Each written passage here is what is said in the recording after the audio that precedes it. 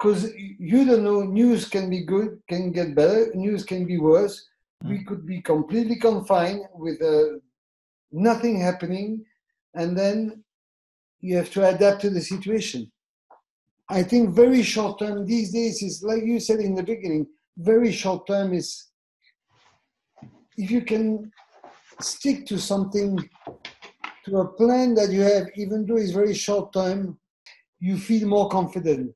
If you have nothing, if you are in the mist, completely in the fog, you know, Andras, one thing that I've learned from you is from the very first time we met, we have to settle a long-term vision. Mm-hmm. And then what I consider you're very good at is to slice it in very small, measurable goals, objectives and goals to reach at the end the initial objective. And I think at the moment, this is very important, is to have very, very small, measurable objectives to keep the company running, but also keep in mind that you have a long-term vision. I have it in front of me.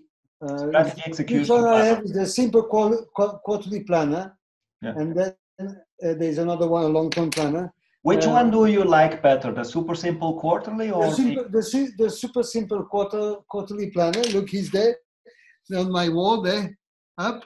Okay. Okay, and he's there in front of me. I look at it every day, and what I should do now, because it's some days it's so quiet that you wonder if you are doing something wrong. I want to do the same thing for a weekly planner for myself, to hold to something, because it's not business as usual at the moment. Okay. At the moment, every day is different.